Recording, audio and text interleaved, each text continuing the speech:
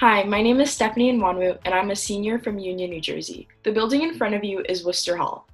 This is one of our 3 dormitories on campus. Worcester Hall is our boys' dorm. Right now, the dorms are quiet as our boarding program is on hiatus due to the pandemic. Our boarding students are now learning in person through our host family program or online through our live remote classes. We look forward to reopening our boarding program as soon as safely possible. We have many local boarders from around the country and boarders from around the world, which creates an amazing environment that mixes cultures and experiences. While living on campus, our boarding students have structure throughout the week, as they have study hall at night, regular times to check in with dorm parents, and chores to keep the dorm clean.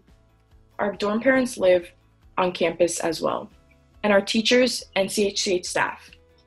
So when you get stuck on a problem, help is right there alongside you.